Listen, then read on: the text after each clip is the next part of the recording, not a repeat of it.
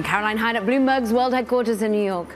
And I'm Ed Ludlow in San Francisco. This is Bloomberg Technology. Coming up, the funding secured fraud trial. Elon Musk could lose billions in court over his infamous 2018 tweet. Jury selection is underway over an investor lawsuit after Musk claimed he had funding to take Tesla private, all that 5 years ago. And Ryan Cohen's latest bet on Alibaba risks a clash with Beijing. We look into his requests and investor activism in China. Plus, Tinder and Hinge think users are willing to cough up big bucks. We're talking up to $500 per month for an elite membership subscription on dating apps. Oh, we're going to have fun with that one, as you did on social media when we took a poll of your thoughts on it. But first and foremost, let's look at what this market is doing, Ed, because we're looking at the Nasdaq actually managing to cling on to gains for a seventh straight day, longest winning streak since November 2021, even in the face of the S&P 500 falling lower and basically muted movements across the board, whether you're looking at Europe and indeed what's happening worldwide. We're cautiously trading at the moment, and in fact, the MSCI World Index was basically flat on the day as we see Nasdaq managing to eke out just a little bit of growth, even though the S&P managed to snap its 5-day rally. And Nasdaq may be taking cues more from the borrowing costs. We saw yields overall fall some 3 basis points. Now, this on the 2-year, the front end, showing that maybe the market's getting a little bit more confident that inflation pressure is in the rearview mirror, well, at least peak inflation is. We saw that perhaps with the Empire manufacturing data today. So hopes that the Federal Reserve will be able to calm on their focus on inflation. That's helping the mood music around tech. But flip it on, tell you what, mood music is still looking strong around Bitcoin for 13, I think, at least straight days. It is the 14 days, and it's since 2013 that we last saw such a long winning streak for this crypto OG. We're seeing up 28% since the start of January. What a winning start to the year for crypto, Ed.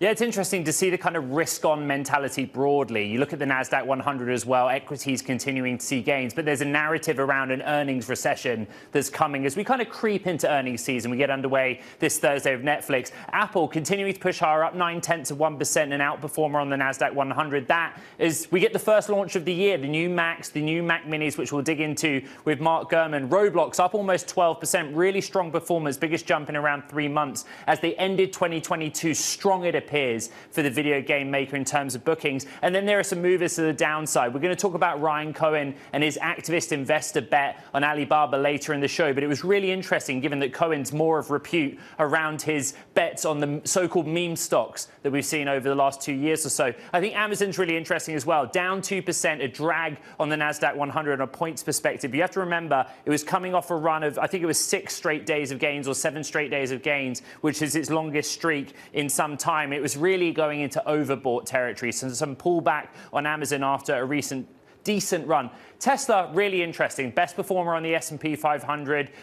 Really an outlier when it comes to the performance of Tuesday's session. There were lots of sell-side analysts kind of reacting to the price cuts we saw in North America, some of them pointing to the erosion that will have and potentially Tesla missing EBITDA when earnings roll around. The other way of looking at it is they're talking now about an autos price war. And if there is an autos price war, well, actually, when you compare Tesla to some of the legacy automakers globally, it's got more margin to play with than others do, which is interesting. But of course, in the background, its CEO is here in San Francisco, Cara. He certainly is. Let's dive into that. Elon Musk set to be, a star witness at a jury trial that started Tuesday in San Francisco federal court. As you mentioned, Ed, it's over his infamous tweets just all that time ago, 4.5 years ago to be precise, about a plan to take the EV maker private with, quote, funding secured. Bloomberg's Peter Blumberg joins us to get us up to speed with basically who's likely to win here, Peter, because they're going to be going at it, and we know Elon Musk quite likes a bit of a fight. Well, he does, and it's really unusual for a case like this, a securities fraud trial brought by private investors as a class action. It's unlike for it to go to trial in the first place. Usually they settle because there's so much money at stake, and in this case, there's billions of dollars on the line. But as you say, Musk is always up for a fight, and in this case, he's at a really unusual disadvantage because the judge ruled months ago that the tweets were false. And the judge is going to tell that to the jury at the get-go. There's still other things that the jury has to decide, and it could still be resolved in Musk's favor. But it's definitely a disadvantage for him going into this. I think let's talk about the mechanics. As you know, Peter, you've been my editor on more than one occasion covering these kind of blow-by-blow trials. But the jury's key here, and so are the mechanics. So we're going through jury selection right now, and not a surprise, some of the potential jurors had issues with Elon Musk. Remember, Elon Musk tried to move this trial away from San Francisco because he argued there was bias among the jury pool. But this isn't going to happen quickly, and Elon Musk is going to be a star witness. So walk us through what happens from here. Right. Well, they're getting close to selecting a jury, and they've been very carefully questioning the jurors about their views and whether they can commit to being fair and impartial. And of course, the lawyers on both sides get a chance to speak up and dismiss jurors that they don't feel comfortable with. But there's a feeling that they're going to reach a consensus before the end of the day and pick a jury. And then we've got about a 2.5-week trial where we will hear from a variety of witnesses beyond Musk himself, including some of the high finance people who were involved in some of the behind-the-scenes talks about funding this transaction, as well as some professor types, expert witnesses who are going to talk to the jury about their theories of how the tweets may have influenced investors to make trades, and also to talk about what kind of damage this did to investors and how much money they should collect. Peter Bloomberg, thank you for getting us up to speed. It's going to run for a little while, I think, at least until February 1st. Meanwhile, Apple, it just rolled out its new products of 2023. Have you spotted that Ed has a new Apple product on him today, in fact? But we digress from various broken phones, and we go back to the high-end MacBook Pro, the laptops, as well as the Mac Mini desktop. They've just been announced today. Let's see what all the fuss is all about. Bloomberg's Mark Gurman. They haven't been announced, but they've gone on sale, right, Mark? What do we know about these products that you hadn't already broken in the past? Yeah, so the new MacBook Pro and the new Mac Mini, those were introduced today. They're available for pre-order on Apple's website, and they start shipping on January 24th, so just in about a week from now. Now, these are marginal upgrades. They look identical to the previous models. The Mac Mini last rolled out in 2020, the first Mac to get the M1 chip, part of the transition away from Intel. The MacBook Pro last updated at the end of 2021. Now, why are these so significant? Well, they introduced the new generation of Apple's chips. So the Mac Mini gets the same M2 chip launched in the MacBook Air and the low-end 13-inch MacBook Pro last year, but it also gets the first M2 Pro chip. That adds a little bit more horsepower on both the CPU and the GPU side. So the CPU is the chip that is for the main performance, the overall speed of the computer, while the GPU handles graphics and video editing and stuff of that nature. Now, the MacBook Pro also gets that same M2 Pro chip in the Mac Mini, but also a more advanced chip called the M2 Max, which essentially doubles the amount of horsepower you get on the graphics side. So that's really a high-end machine for video editors, programmers, engineers, and such that really need the most horsepower you can get in a laptop. What Caroline was alluding to, Mark, is this weekend I dropped my phone and it smashed, and now I face a choice of whether to upgrade or wait. You and I talk about this behind closed doors all the time. Anyway, we digress. What Tim Cook alluded to in a tweet was Apple's silicon, right? You're just talking about it there, that the emphasis Apple's had not just on supply chain, but controlling its IP, controlling its technology. What I'm confused about is I thought that this latest gen of Mac was supposed to come out last year, 2022. Was there a delay? What happened? So there was a delay. So the M2 line first started rolling out in last year. It started to launch actually at the end of July. There was a delay back then because of the manufacturing facilities in China. They all got shut down for about a month. That delayed the rollout of the MacBook Air and the 13-inch MacBook Pro.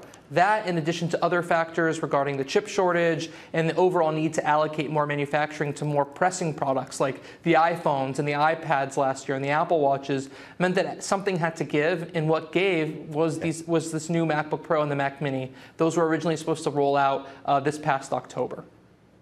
All right, Bloomberg's Mark Gurman, always bringing us the latest headlines and gadgets from the world of Apple. Now, Microsoft plans to cut jobs in a number of engineering divisions as early as Wednesday, that according to a Bloomberg source. It's unclear how many of the 200,000 workers will be affected, and it is the third round of layoffs since July of last year. Microsoft, which declined to comment, has also eliminated open positions and paused hirings in many departments. And we're going to keep on the conversation of Microsoft because coming up, it's going all in on ChatGPT as it looks to kind of weave it into its Azure offering pretty soon. We'll talk about the generative AI opportunities at Microsoft and also industry-wide with Michael Dempsey, his managing partner at Compound. This is Bloomberg.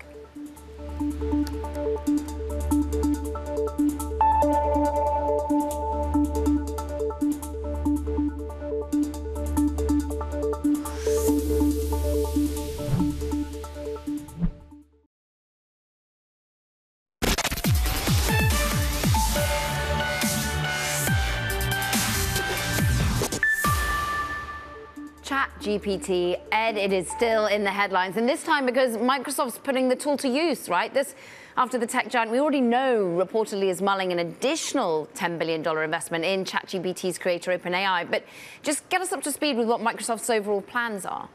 Yeah, this was an interesting and curiously timed blog post from the company, partly because Davos is going on and you know how things work over in Davos, but also because of how fresh that reporting was around them in boosting their funding into OpenAI, right? They'd already invested $1 billion in 2019. Put simply, they're going to take OpenAI's tools and bring them into the Azure cloud platform, actually. And if we flip up the boards, we can get some detail on that. In some limited capacity since 2021, Microsoft has often offered a very small group of its Azure clients the ability to use OpenAI tools if they have their own tools hosted in Azure Cloud. That all sounds very niche, but frankly, simply put, if you're a company that hosts your own tools on the Azure Cloud platform, you have now access to use GPT 3.5, DALL-E, for example, and now they're making that more accessible. They're opening it up to a wider range of customers. Why do we care? Well, we were asking when that news came around about the $10 billion potential investment. What's in it for Microsoft? There is a lot of emphasis on Bing, their search engine, right? How could ChatGPT in particular improve that platform? But read Dina Bass's reporting on the Bloomberg Terminal, Bloomberg.com. There are other use cases as well about how the language models and the underlying artificial intelligence could improve Office, for example, and Teams, Microsoft Teams as well. So it's a really interesting development that they're now being a little bit more open about, although there was still a lot that they did not say in that blog post. Yeah. More questions than answers, it's always the way, Ed, but let's put more questions to one Michael Dempsey now. His managing partner over at Compound has a number of investments actually in AI and machine learning startups, over $200 million in assets under management. Michael, great to catch up with you and give us the iteration, the scale, the applications you're most excited about for something like ChatGPT or generative AI. Yeah, I think for ChatGPT specifically, search is probably the thing that gets everyone really excited. On a first order, you can think about how existential that is to Google and how their kind of economic model works. I think as you start to see more and more of these use cases become more emergent and more professional ready in areas that start off as needing kind of inspiration, move towards needing 90% perfection, and eventually make their way all the way to kind of 99 plus. You can think of like legal as an example. And then in those middle areas, you can think of areas like biology, material discovery, things like that, as well as a bunch of other enterprise software use cases. So we really think this is something that's interesting across a bunch of different industries and is going to cut into a bunch of different companies' kind of supposed moats over time. A lot of hype and actually a lot of hand-wringing around some of the ethics around it all, Michael. Is that developing simultaneously with the innovation? Are you worried about basically the rules, the regulations, the steering of the road not being formed quickly enough? I think with all emergent technologies, especially when they get the type of adoption that's been kind of rampant for ChatGPT, you see this concern around, can we roll this out properly, which is ironic as OpenAI was originally built around this idea of deploying AI in a kind of safe manner. I don't worry about it as much. I think there's a lot of open questions around kind of artist attribution, around kind of fair right usage of different types of data, where if you're pulling from a bunch of different sources, should you need to cite those sources? But in general, I think that the value continually outstrips kind of the downsides, and we really should focus on the optimistic version of these technologies.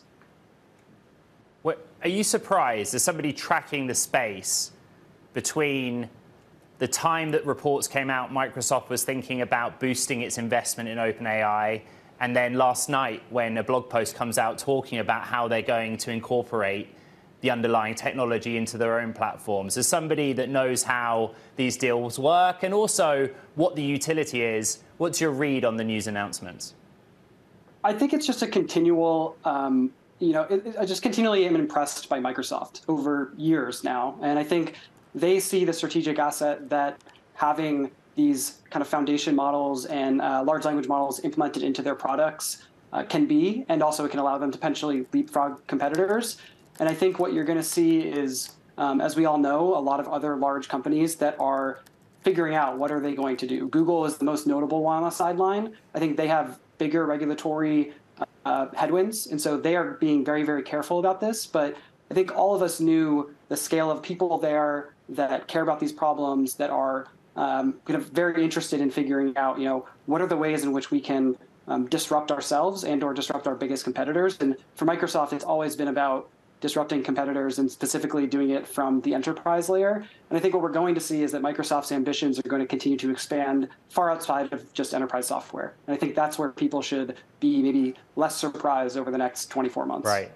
Michael, I'm assuming there are some parallels between the experience you're having at the moment, particularly in your inbox, and mine and Caroline's, that since this story took off, lots of emails come across about startups working in the field of AI. It's hard to discern and distinguish the sort of those players that have genuine promise, those that have something unique about them, that have a strong underlying technology or IP. Is that your experience? Are you getting pitches? Are people seeking investment from you? And you're saying, God, I don't know what is real in the world of AI and what's not? Yeah, someone who has spent the better part of 8 years in AI and also in similar time, my time in crypto from 2016 on, I'm used to these kind of hype cycles and people adding verbiage, whether it's Web3 or now AI, to their to their pitch. I think that you have to kind of understand what are the core special skills or special sauces of these founders and entrepreneurs. Are they product centric? Are they technology centric? Are they distribution centric? And I think really most of these teams are not technology centric and kind of are not at the bleeding edge of machine learning and artificial intelligence. And if you're not there, then you have to be elite on the product side. And so I think what we're going to see is both a lot of people that pitch AI and never even get there, but also a bunch of people that integrate OpenAI APIs or other types of companies' APIs and build products that take up quite quickly, but are kind of suffering from death by 1,000 cuts or suffering by having no real moats in these businesses. I think, as you brought up Google, and I think back to a UK startup, DeepMind, that it first purchased, and the focus that the UK had in artificial intelligence. Where in the world are these companies getting built at the moment? Because we seem to be very US-centric about it at this moment in time. I actually think the UK is one of the most interesting places in the world for artificial intelligence today. I think it's the US, it's Canada, and Toronto, and Waterloo, and then the UK. And Europe has a few other disparate areas. But the concentration of talent in those places is pretty obvious. And I think the best part, really for the UK specifically, we're investors in a company called Wave AI, which is a self-driving company using a very advanced type of machine learning to get their cars to drive themselves. What we're seeing now is a kind of renaissance of these machine learning researchers no longer wanting to be in research or academic settings. And so I think a lot of people in Europe specifically, and London specifically, were in DeepMind kind of really enjoying publishing these amazing papers, whether it was AlphaFold or a bunch of others. And now they're seeing ChatGPT hit 5 million people in a couple days. And they're saying, it's been cool sitting around and working on technology for the past few years, but it's time to go and build. All right, Michael Dempsey, managing partner at Compound, trying to discern what has promise and what does not in the world of AI. Now, coming up, the energy crisis in Europe, a potential recession in the US. Is there still some light at the end of the tunnel? IBM Vice Chairman Gary Cohn seems to think so. More on that next. This is Bloomberg.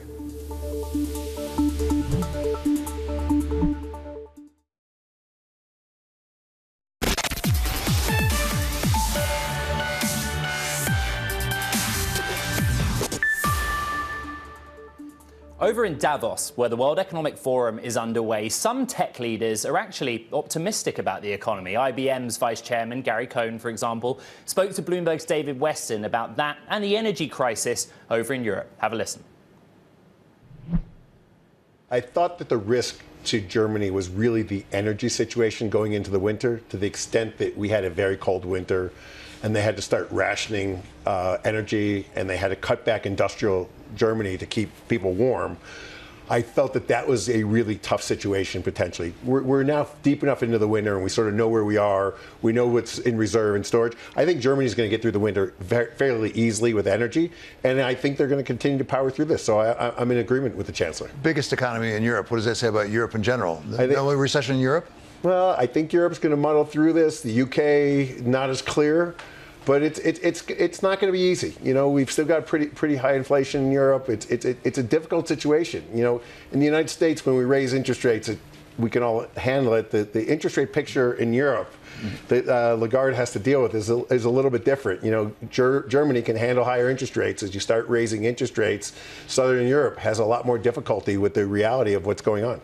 You were director of the National Economic Council, so you followed the U.S. economy pretty closely. What about the United States? What are the chances of recession? I talked earlier today with Jane Fraser of Citi. She thinks second half, it's quite possible. You know, it's interesting. We've been around Davos, and everyone here is negative. So first of all, that tells me we should be positive.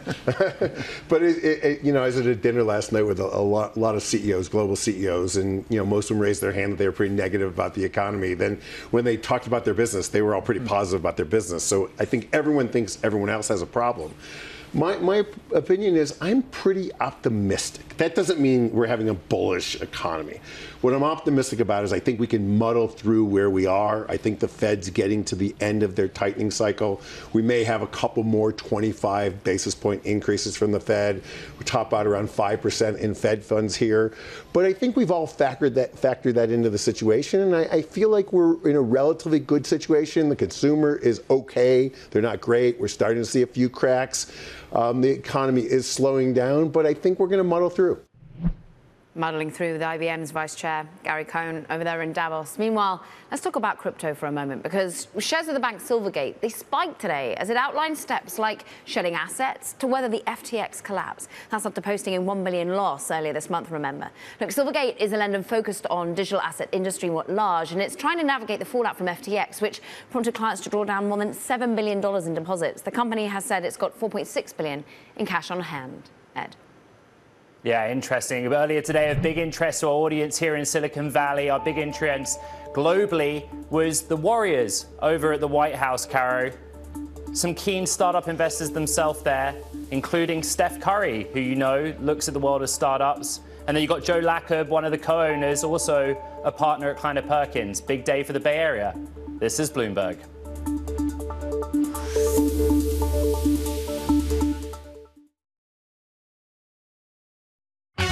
Season is here. Wall Street expecting a bit of an ugly season. People may be overly pessimistic. We know growth is slowing. Companies are going to have a lot of questions to answer. Bloomberg breaks the numbers first. Tons of banks coming out. Some of the worst returns when it came to profit. Markets really like that number. With exclusive expert analysis. What's your confidence in your outlook? You got to be selective. We still see a lot of opportunity. There is a light at the end of the tunnel. Bloomberg Television and Radio. The fastest numbers and analysis you trust.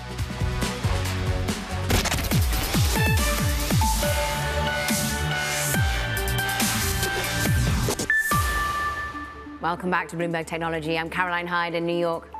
And I'm Ed Ludlow in San Francisco. Now, Ed, it's a pretty rare case, actually, of an activist targeting a prominent Chinese company. Now, his meme stock investor, well, actually meme stock royalty, Ryan Cohen, he's taken a stake, get this, in Alibaba, and he wants the e-commerce giant to buy back more shares, funnily enough. That could put Cohen maybe even at odds with China's own president, Xi Jinping, whose administration has kind of wiped out growth at Alibaba and other big tech companies. But is there a turning of the guard? Bloomberg's Yushin Chen is with us, who's been reporting on this, and actually, first and foremost, we know his power over GameStop, over Bed Bath & Beyond, but he hasn't had much power over the share price movement of Alibaba on the day. Yeah, it's interesting because if you look at the stock market reaction, Alibaba is actually down around 1.6% along with all the Chinese ADR stocks during the US session.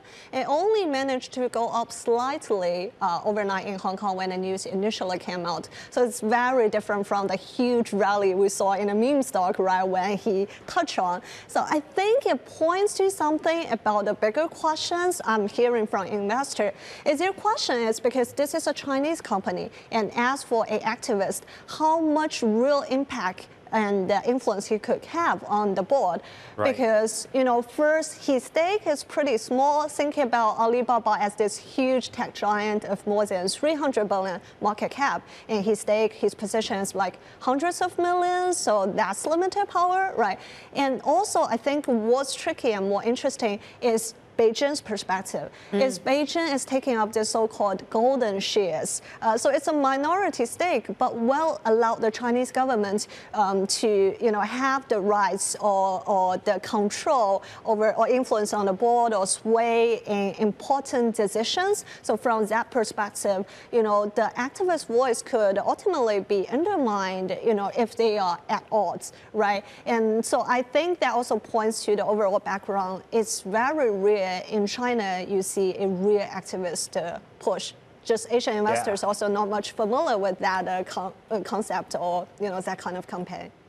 Yeah, it was only last Thursday that the reports came out that Chinese government entities were taking so-called golden shares, not just of Alibaba, but Tencent as well. Yep. And activism is more rare, right, when it comes to China tech, mainland Chinese companies. I guess my question is, you strip out all the noise and his demands, what is the outlook for Alibaba? There was a bit more optimism at the end of 2022 because there was a pullback on COVID-0, a bit more supportive of e-commerce stocks.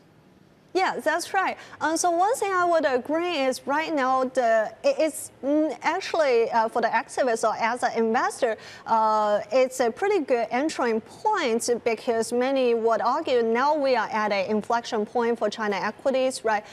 Like you mentioned, it's because of lots of the China reopening trades is raising hope, and also on the regulatory front, we are seeing more and more signs Beijing is finally easing away from the regulatory crackdown, and that's like the initial trigger that caused the brutal sell-off in Alibaba, right? So now, people are more convinced the worst is behind, the headwind is over, and hopefully with this influential investors' engagement, it will lift the sentiment or, bring more attention from the retail traders in the U.S. and right.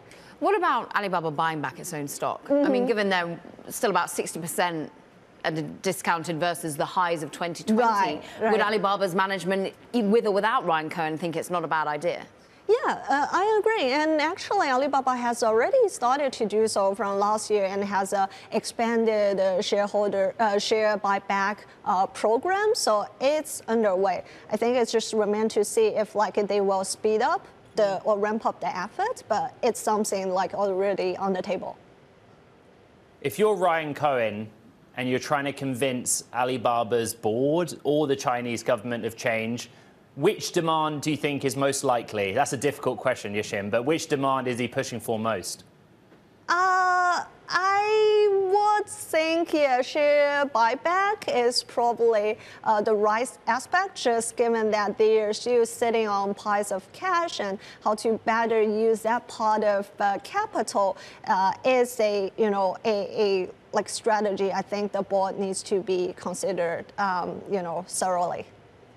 Fascinating. I mean, Alibaba is about 50 times the size of GameStop, so it's quite a different ballpark that he's playing in now. Yixin Chen, we thank you so much for staying atop the news. Meanwhile, Ed, you've had a little bit of news in the world of autos, haven't you? Yeah, it was an interesting early start talking to GM because Chevrolet just unveiled the first ever electrified Corvette. Okay, electrified kind of. 70 years after the first Corvette concept was unveiled in New York City, actually. This is a hybrid, 0 to 60 in 2.5 seconds, not a plug-in hybrid, though. And I caught up with GM's president, Mark Royce, about why they put a battery of sorts in their sports car and what this fits in with GM's transition to electric. Take a listen. The car itself is so different, and it really is something that takes advantage of the whole mid-engine architecture and getting power to the front and rear wheels, and makes it really an all-weather machine. So we're very proud of it. It's an engineering marvel, and today's a big day for the whole team. This is the fastest ever production Corvette. The electric or electrified propulsion systems a big part of that, right? And going back to basics, this is not a plug-in hybrid. They're two separate propulsion systems that work in conjunction with one another. My question, I guess, Mark, is this a sign that the Corvette customer is not ready to go full electric, to go full battery electric? That's a great question. I think, the Corvette customer is ever changing, and so is the car. And so I'd say, this is the next step in the evolution of getting, 160 horsepower in the front and 490 horsepower in the rear, all to the ground. And so, it's a little faster, a little quicker, I should say, than the Z06 at 2.5 seconds. But, it's very different. And so when you drive the car from a vehicle dynamics standpoint, it's at home on the track, it's at home, every day, as Corvettes usually are, on all streets. So this is the next step. And, as I said, the Corvette buyer is ever changing. And so, this is a pretty exciting time for us. And I don't think it's a question of whether someone's ready or not. I think people are, when they look at the car and they discover the integration of the power, as you mentioned, Ed, and then, how we're doing it and the sophistication and the integration of things like stealth mode and the launch itself. And then, like I said, the vehicle dynamics on a track, when you actually have, the front wheels actually pulling and doing things that, the regular C8 doesn't do. So I think it's just the next evolution in propulsion, performance, vehicle dynamics, and sophistication. Mark, let's get an update on the electrification plan more broadly. I think, there's a lot of excitement and quite clearly a book of demand for the Lyriq and the Hummer EV. But, from Bloomberg's reporting, the output still seems quite low for those two vehicles. What's the situation there? Well, we bit off a lot in terms of having lower volume vehicles until our cell plants, our own cell plants, our Ultium cell plants are brought online. So we just brought our first plant online, for the cells of all those vehicles in Lordstown, Ohio. The next one on a volume basis comes from Spring Hill, which is built just adjacent to the Lyriq. So we also, these are all new electric vehicle platforms. They're not retrofit architectures with batteries, as some of our competitors have done. So we are doing this right. We're doing it for the next 20 years. We're not doing it for the next 2 years. And I think you're going to see those cell plants come online in high volume, which is happening right now. And you're going to see the output of the first Ultium vehicles increase quite dramatically over the next year. GM President up early with our own Ed Ludlow. Great conversation, Ed. Meanwhile, look, more news in the auto world for you. Uber and Hertz, they're joining forces for expansion plans across Europe. And Hertz is going to be making as many as 25,000 electric vehicles available to Uber drivers in European capital cities by 2025. Almost 50,000 Uber drivers have rented a Tesla through Hertz since those two companies partnered last October. So the Uber Hertz expansion is going to begin with London this month, Ed. Yeah, fascinating. You talk about demand. I ask him where they're going to get all those EVs from. Anyway, coming up, a new bill in the UK could put tech executives behind bars. This is Bloomberg.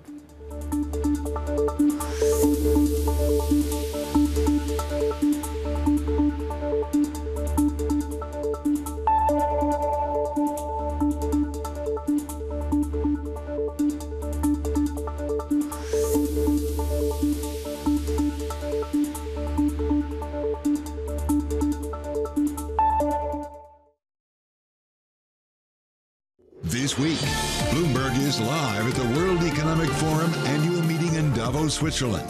As energy crises loom, wealth inequality intensifies, and global power dynamics dominate headlines. Trust Bloomberg for the fastest coverage and exclusive analysis from the world's top leaders and experts. Coverage begins this week, only on Bloomberg Television and Radio.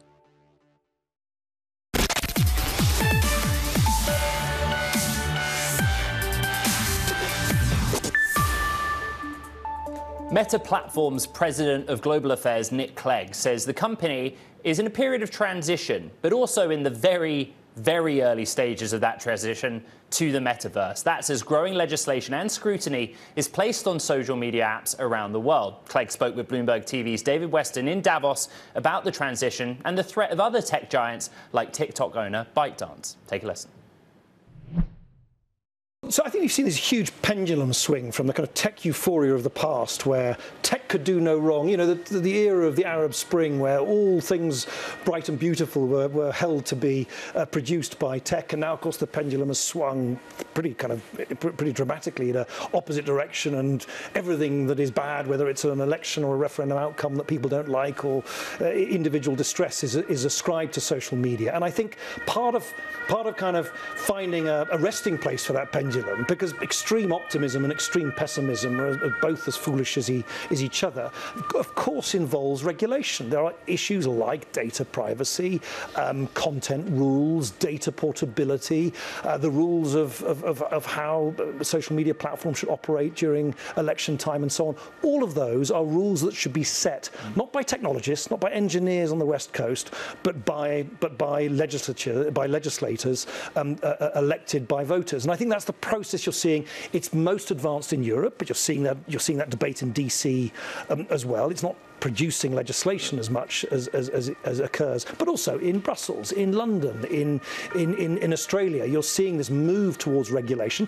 I suspect some of it won't work very well and won't stand the test of time, and other bits of regulation will make sense and will stand the test of time. I suspect one of the reasons you have your important position in Meta is you have been on both sides. I mean, you have been elected to Parliament. You have been Deputy Prime Minister of the United Kingdom, so you've seen the government side of it, and now you're seeing the private sector side of it as well. I'm not saying there's any right answer. I'm not asking for what the regulation is, but give us some principles from your experience on both sides of it. What are some basic principles you think that should be followed? Well, I think the secret is in that name, or the sort of the best recipe is in that word, principles. I think where things go wrong is when legislators, who are not engineers, they're not technologists, they don't know how algorithms work or how AI works and so on and so forth. And given that technology evolves so rapidly, I think where things go wrong is where legislators try and impose some sort of static condition on technology that moves very fast. I think where legislation and regulation makes more sense is when it's based on some principles which are sort of evergreen principles that can apply to different technology and to technologies that evolve over time. So to look at these big companies like Meta, like Google, like Twitter, like Apple and so on, look at their systems, hold their systems to account, but don't try and kind of micromanage every bit of content or every change in every change in the code that is used to produce the product. I think that's the fundamental lesson that I've certainly kind of observed so far. As we sit here in Davos, it strikes me one of the big issues, not just in Davos, but for the globe right now, is some differences in systems. Yeah. I mean, there are differences between Europe and the United States in regulating tech, for example, but fundamentally the systems are the same. China's quite different. They have a different approach to social media, including other things. Can we have a world in which those are integrated, or do they have to essentially bifurcate? Does China have to go its way in social media and the West go its way? Oh, I think they already have bifurcated. We don't have a global internet. People keep talking about the global internet. It doesn't exist. You have a Chinese internet, which on its own terms is highly successful. It's walled off from the rest of the world. It's subject to a great deal of internal surveillance, but it doesn't welcome. For instance, Facebook is not allowed to operate in China, whilst of course Chinese social media companies are allowed to look in the United States. TikTok. Yeah. TikTok, So for example. TikTok. How big a risk is that? A national security risk? Because many in Washington think it really is. Well, look, I'll leave that to the national security experts. What I would observe, though, to your earlier question, which is, there isn't a level playing field. Chinese social media companies are able to operate both in China and in Europe and America.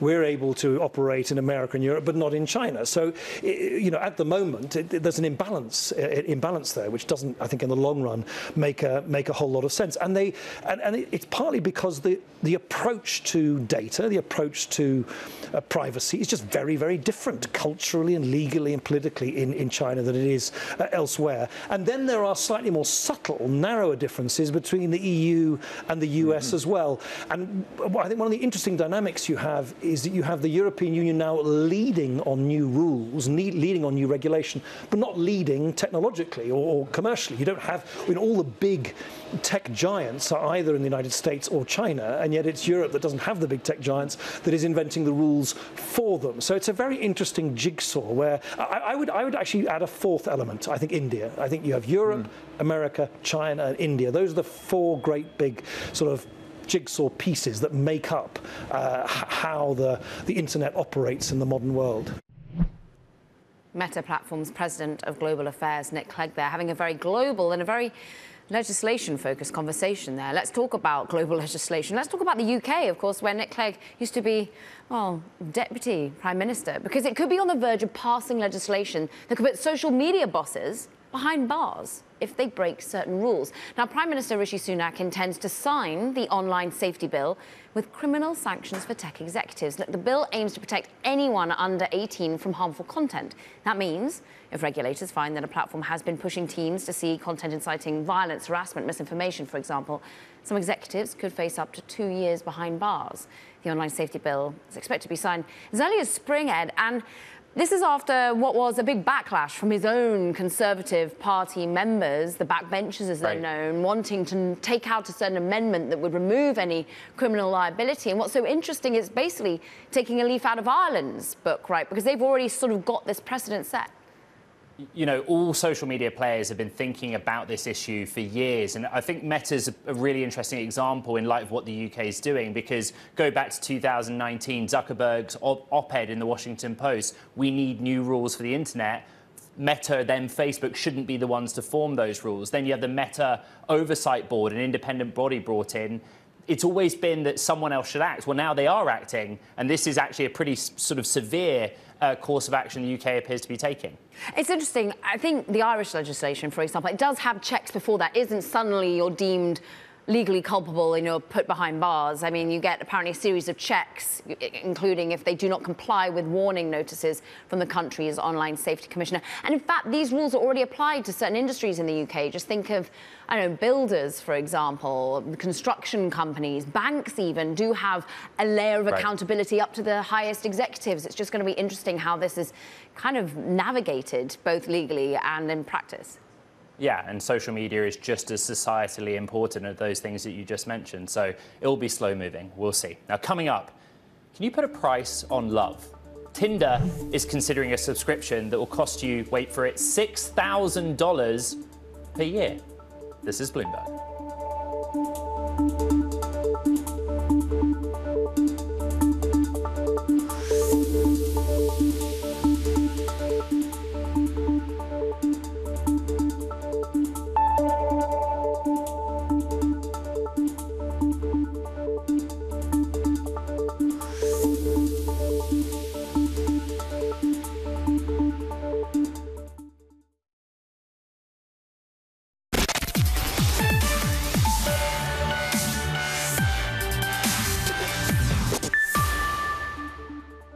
Can you put a price on love? Well, Hinge, the dating app owned by Match, thinks so. They're going to be offering a new subscription level at $50 to $60 a month. The idea, go after Gen Z app users who are, quote, highly motivated daters, and in return, offer them enhanced features that boosts their profile and their chances of finding a match. But it's quite a jump from Hinge's existing $35 a month offering. Now, Match teased the new Hinge tier in their latest earnings report, saying it would be targeted at, quote, the most intentioned users who have a higher, quote, propensity to pay. $50 to $60 a month. Can you put a price on love? Can you? Did you? I mean, I know that you're a man who's, well, many have found love, right? Through for certain dating applications. And would you, in hindsight, spend $6,000 a year? But it is kind of an amazing way to be amplifying your margin at this particular moment. Right, but these are two different products, right? So you have Hinge, $60 a month, palatable. You've then got Tinder thinking about $500 a month. Well, we asked the audience, right? What do they think? I think the results are pretty, well, they speak for themselves, Caroline. I mean, we threw in sort of Are you sitting on the fence, or do you think this is all ridiculous? And it seems as though it's all ridiculous. Romance is dead, Ed. 61% think that. 7% said yes, sign me up. I feel as though this is trying to take on those sort of elitist, or indeed elite, dating apps, where you do pay an amount, but you get perhaps a little bit more of a specific targeted audience, do you at least? Right, full disclosure, I met my wife on Hinge all those years ago. Had I known then what I know now, cough up the cash, probably. Do it, they work. That does it for this edition of Bloomberg Technology. Wednesday, we're going to be talking all things crypto and Bitcoin's bullish run with DYDX. Hey, Ed. Yeah, don't forget, there's so much to recap. The podcast on the terminal, Apple, iHeart, Spotify. This is Bloomberg.